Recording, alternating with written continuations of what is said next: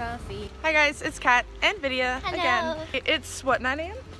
Ish? Yeah. And we're off to go get some breakfast and some coffee. She's gonna take me to this really cute. Actually 9 o'clock on the dot. She's gonna take me to this really cute coffee place that I have seen before and some of my friends have gone to, but I've never, I know, right? I'm like usual height and then Vidya's down here.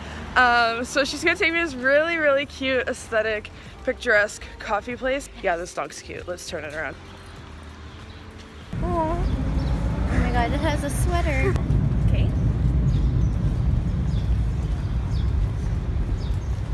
I'm not sorry. I'm not sorry. Oh, this is cute.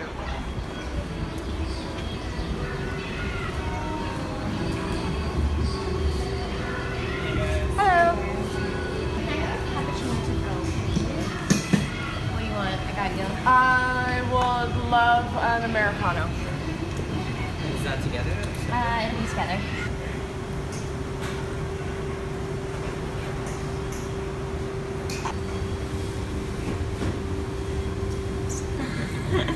No, my pants are so cute. Putting 2 sugars because it's one of those mornings. So I got this ring, this tiger's eye, like a gemstone store across from the studio. Yeah. And the guy who works at the desk knows me now, so every time I walk by, he like waves at me from the door. Is he cute? He's gay. So yes, he's cute. Cheers. Would it be backwards? Yeah. I guess it is. Good try. Right, thanks.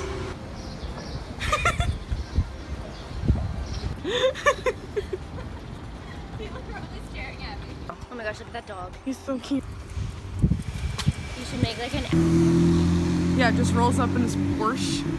I have this little narrative going in my head that I am this little witch in the attic overlooking all the bougies in Yorkville who's just here for the Whole Foods. And it's kind of true, right? It is kind of true. Her house is like a little bit like off from like these really cute houses. Not to say your house isn't cute, but Thanks. It's like, I don't know. We'll approach it. Vidya and I are also gonna do a tarot card reading. So I think I will include that into this vlog, and so we will be back. Look at the dog.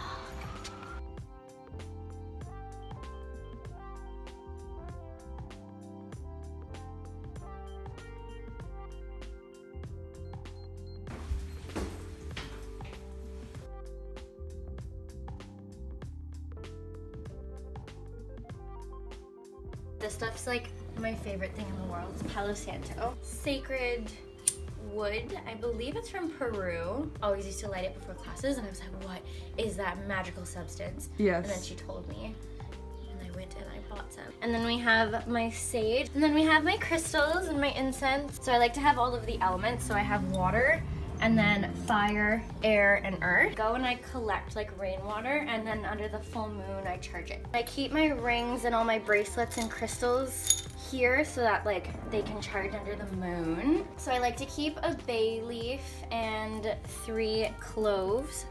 Cloves are kind of protection, and bay leaves are like kind of luck, like an intention or something that you want to bring into your life, and write it down on the bay leaf and then burn it.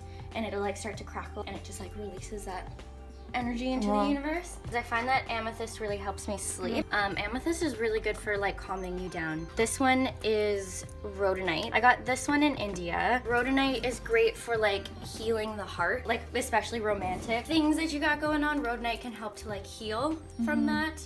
And I have it on a necklace because I like to wear it on a chain close to my heart. Howlite, and this one's also a really emotional one, but it's also really grounding. Right. And it brings about self-confidence. I have a big obsidian, and I actually like to put this kind of in the corner of the room sometimes because it attracts negative energy, so it sucks out negative energy and like negative vibrations from the room, and it brings it into the stone, so I clean it every new moon to like get rid of all the bad stuff. This is a clear quartz. You can use a clear quartz in place of any other stone because it's clear. I think they say it connects you to the divine because you can like see through it. My citrine. That's pretty. Everyone pronounces it differently. It kind of brings about joy and creativity. Fool's Gold. This one is good for attracting like financial success. And then this is Jasper, and Jasper is one of my favorite stones. Jasper is all about strength and like courage, about like inner strength, inner fire, that kind of thing. So yeah, those are my crystals. Amazing. For the most part. I have more kind of floating around everywhere, but these are the ones that I've been like charging right now. I like to keep all of the elements so it stays balanced, and I feel like that's kind of transferable to everything in your life. Like you need to have a little bit of earth, a little bit of fire, a little bit of water, a little bit of air to like balance you out. That's awesome. And a little bit of luck and a little bit of protection, right? I like to cleanse with sage beforehand. Old friends, I guess. So something to let go of, something to bring in, the death card or like the hermit. And this one is what to bring into your life, right? What you're looking forward to in the friendship and relationships department. Oh, it's upside down. Oh. Maybe there's certain people in your life that are making you feel alone and that you need to let go of and move on from. Or maybe it's just the idea yourself that you're in it by yourself. Yeah.